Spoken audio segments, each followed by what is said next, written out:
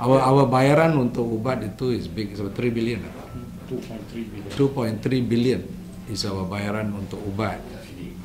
It's free, what? You see, Oh, you pay 1 ringgit. you only pay 1 ringgit and then you get everything, so it's virtually free.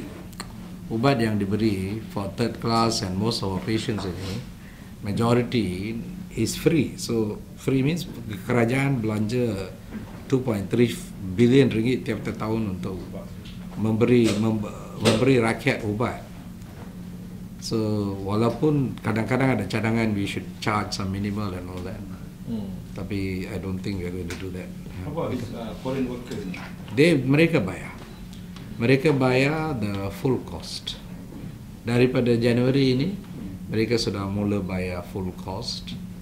Yang kerja secara resmi punya kita tak ada masalah, kerana mereka bayar melalui satu sistem insurance yang dibeli oleh majikan mereka. Yang isu ialah mereka yang bukan rasmi, so mereka tak wajib untuk beli insurance. So bila tak wajib, mereka kena bayar sendiri.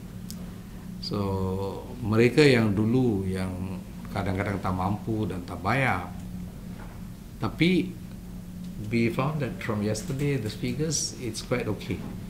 I think the foreigners are paying. So our collection for foreigners also has improved tremendously daripada apa yang kita pungut dulu.